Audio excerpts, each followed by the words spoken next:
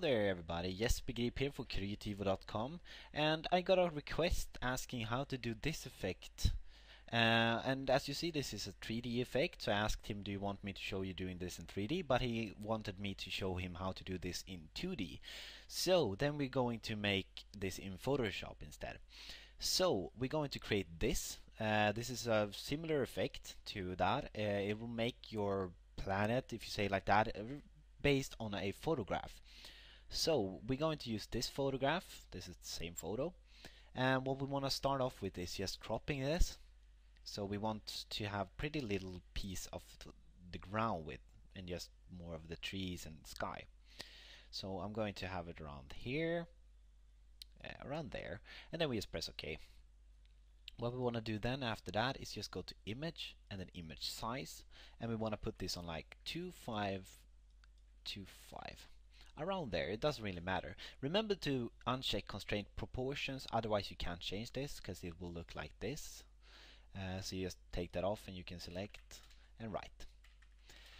So there we go. And when we've done that, you see here we get a perfect square, and that's what we're after. We want a perfect square. We then want to just go into edit, and then we want to take off also, so this is not a locked layer like that. And then we just want to edit and then flip vertically. And when we've done that, we want to go into filter, distort, and polar coordinates. And we want to select rectangular to polar and just press OK. And as you see here now, we got to start our planet. It's round planet already. So what we want to do then is just fix this line here, because this is the start of the photo and this is the end of the photo at the same place, and there's of course different colors. So what I found as a good way of doing it is just go here and we just take this our clone stamp, and we just paint this big tree part here, and we just take this then, oh actually on the wrong layer there we go, just paint in the big tree. Just make sure to get as much as possible, because we can always delete that layer, and then edit, transform, and flip vertically. And then we just move it into position around there, something like that.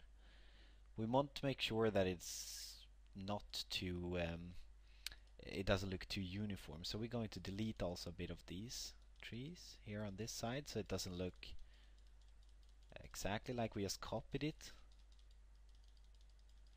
like that.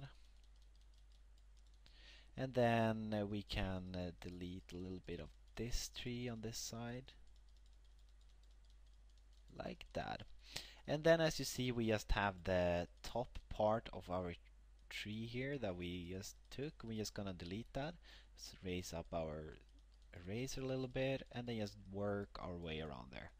And then when we've done this, all we want to do is get rid of this line, and then it's just simple as, yeah, always. We just take our clone stamp here and we just dot, and then just take around there and dot, and there it's fixed. So that's basically how you do it. And then, like I did on my image, I just took a big soft brush, and I took a brush with a big particle explosion. Let's see here if we can find that one. That one is pretty good, I think. Around here, something like that. And then I just exploded that in here to just get a little bit of contrast, like that.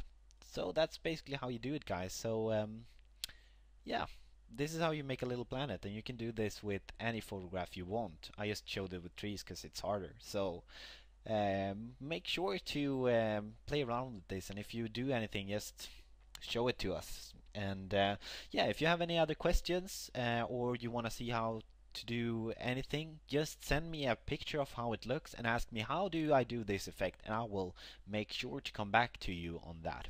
So thank you guys, and see ya.